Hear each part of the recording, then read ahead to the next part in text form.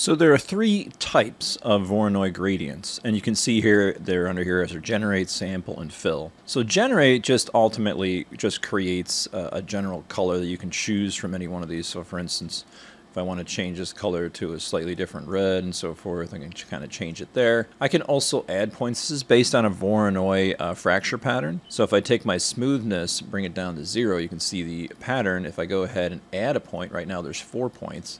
If I add a point, it always will show up at the bottom left-hand corner of the frame. You can move it and you can see the interpolation of that. Now, what Nikolai has created is or he's using an algorithm that actually does natural neighboring interpolation.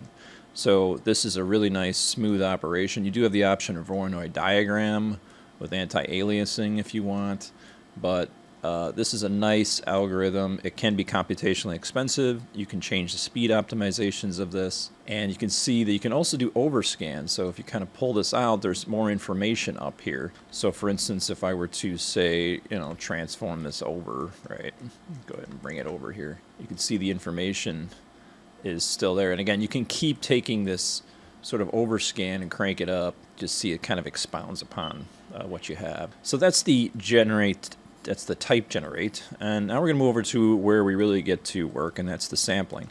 So here I have an image of the sky, and if you change this from generate to sample, it automatically takes the input resolution of what's coming down. Otherwise, if it's set to generate, you have to actually define the actual resolution. So I can go ahead and put this in here, and just by moving these points, it's now sampling the localized areas. So you can see if I go back and forth between these two, it's interpolating between these areas of the clouds and so forth. And you can see with the difference mat that we get a pretty good result. And if I go ahead and make another point, it'll interpolate another area. So if I see an area that's kind of like just what it is, I'll go ahead and point it there, and now you'll start to see this area starting to get a nice similarity between the original. And you keep adding more and more points, like I said, if you're trying to create maybe a matte and so forth.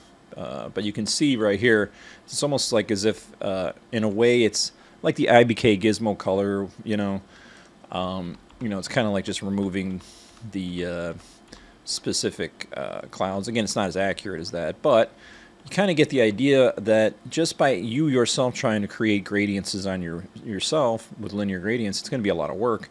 But in this case, you can kind of get in here and do this really cool sort of like process of rebuilding the sky if you're trying to remove clouds or something. So another example here is, like for instance, how could you use this in production? Well, you can see up here we have a little bit of vignette in this shot and a very sort of like misty background. So what I did was I put a Voronoi points up here, and then I added a little bit of overscan. And with that, you can see the overscan has stretched out this far. And then I went ahead and key mixed in the sky, because sometimes you have to move a shot down and maybe the matte painting or whatever, matte image, it doesn't have that information.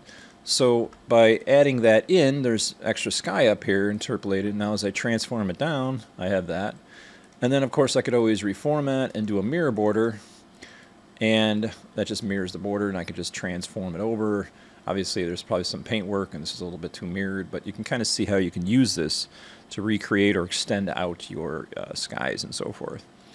So the last kind of workflow is fill, which is pretty cool. And this actually doesn't use any points, even though you might have points in your gradient. In this point, I just have 1 point. It doesn't matter if you have points in there or not, because it's based on a pre-multiplied image. The image has to be pre-multiplied. So here you can see this jogger, and at this point the points don't really matter.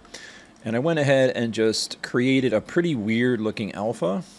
This area right here, if you sample it, the value is a 0.064 on the actual alpha information. And then it has to be pre-multed, that's a requirement. And now I add a Voronoi Voronoi gradient. And you can see here what it's doing is it's interpolating the data down. It's kind of like a pixel fudger filler in a way. And the alpha threshold means whatever, if you want to use that value to sample, it has to be above this number. So again, if we go back to the alpha information, we can see this value is 0.06. So if I come over here and I take the alpha threshold and get down to that point, you'll start to see that guy's head start to interpolate into the result.